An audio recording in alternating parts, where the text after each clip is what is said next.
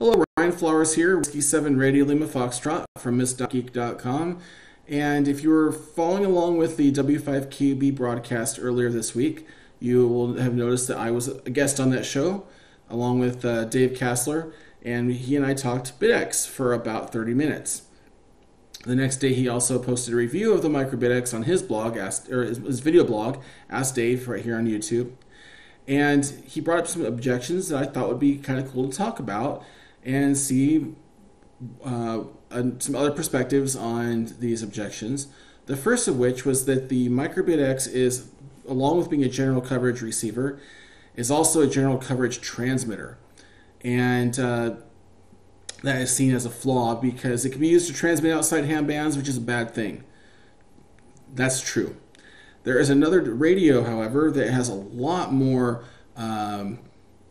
people out there who own it, and people who are unlicensed and are using it for other things that are not necessarily legal. They're not type certified for their use, and people are using them as business radios, but they're not type certified for that.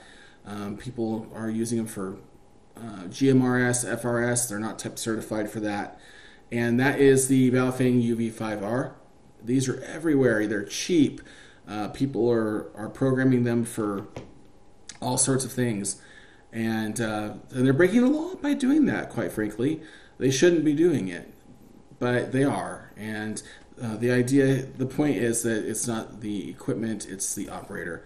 Same with the MicroBitX. I don't think limiting it to ham bands is really going to stop anybody who wants to use it elsewhere from doing so. It's an open software design, open hardware. Anybody can modify it to do anything with enough time in your brains pick two. So limiting it, I think, would be moot.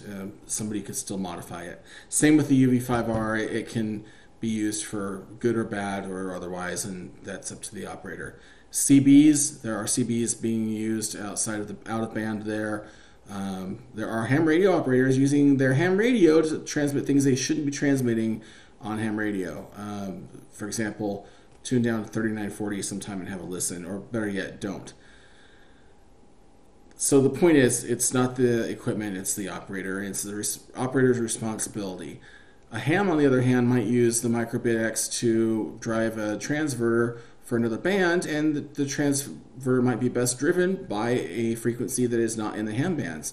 That's not going to go out on the air, but it is useful. 5 watts in and 50 watts out on 6 meters, for example, and they'll use the MicroBitX as the IF. So there's lots of legitimate uses for that aren't necessarily a problem.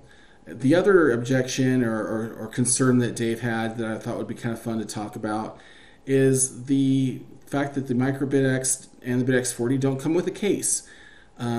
His concern was that you would have to have a kind of a full metal shop and have the skills to really build a case for it.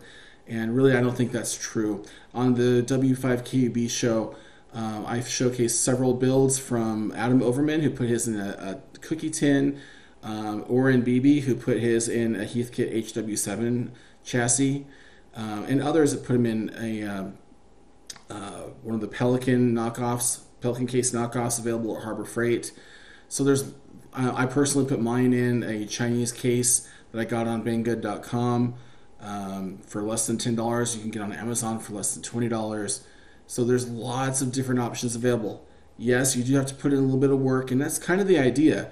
These things come built. It's a radio on a board, and you've got to solder up the connectors, and you've got to put it in a case, and that's where your creativity comes in, and that's where the fun comes in. Again, this is being positioned to people who like to build kits and build things. Use your creativity, and it can really spark that interest, and I think that's what this is for. So those are and also people are 3D printing cases. If you go down to the link on my blog, miss.geek.com, scroll down the right side, there's a link to Wolfland Computers, and Dave Schmidt there, he's printing and selling 3D printed cases for the BitX40 and pretty soon here the MicroBitX. So there's lots of options available if you want to just kind of have something to put together rather than make something. So anyway, that's what I had to say about the those two subjects. I hope that you found it informative, useful, or something. Let me know what you think. The comments are below here. Make sure you go down there and type something. And go to my blog. You can subscribe and find out when I post something new. And check out the BitX and BitX40 and MicroBitX Facebook group. And there's also a link to that on my blog down on the right side. It's just a big blue Facebook link. So click on that, join the group, and join the discussion and the fun. Hope to see you there.